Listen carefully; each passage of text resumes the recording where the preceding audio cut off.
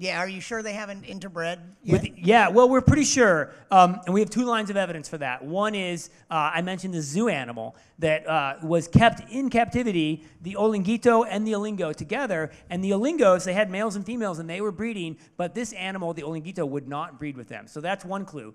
We have a second clue from Ecuador. When we went down there, up in the high elevation, we found the Olinguito, and just 5 kilometers away down the hill, so a short hike that we took down the hill, a little bit lower elevation, we found the olingo, the other species. And the DNA of these shows that they're like 10% different. So there is no interbreeding between these two populations. So it's definitely, not saying it couldn't ever happen, but there was 2 chances that it might happen, and we didn't see any evidence for it. Yes, they were close enough that they had the opportunity if they wanted to.